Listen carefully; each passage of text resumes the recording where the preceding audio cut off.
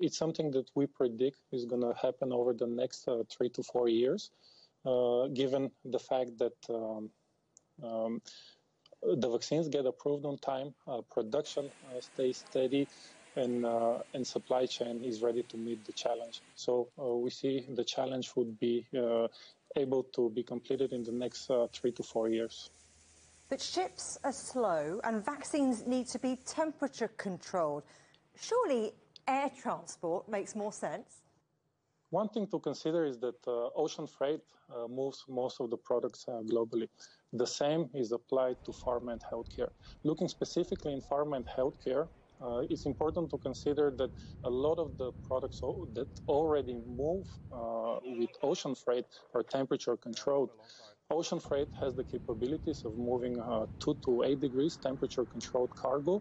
It has the reliability, gives control and visibility to transport pharmaceutical products. So it's not really strange that we are talking would the COVID-19 vaccine move in ocean containers, but when would the COVID-19 vaccine move in ocean containers? So not if, but when. Let's talk, though, about protecting precious cargo and, of course, your people. I mean, what about pirates? What about extreme weather? These are some of the extremes that do happen in ocean transport, but you also have to remember that there is a lot of challenges in air transport. Ocean transport overall is very reliable. It moves up to 80% of the pharmaceutical products globally. So, and we have a dedicated team that puts an extra care in making sure that the COVID-19 vaccine and other vaccines that are moving already today by ocean transport are taken care of.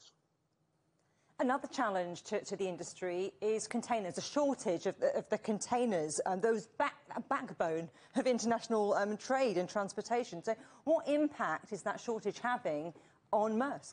That's something that we focused on last year. We are on a journey to digitize trade, to integrate container logistics, to focus on sustainability.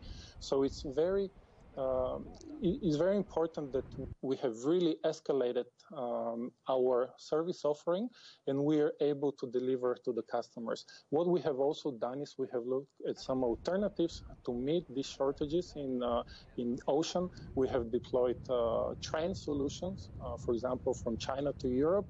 We are looking into air freight solutions as well. So giving a well-rounded supply chain solution to the customers has been our driving goal to be able to deliver to them.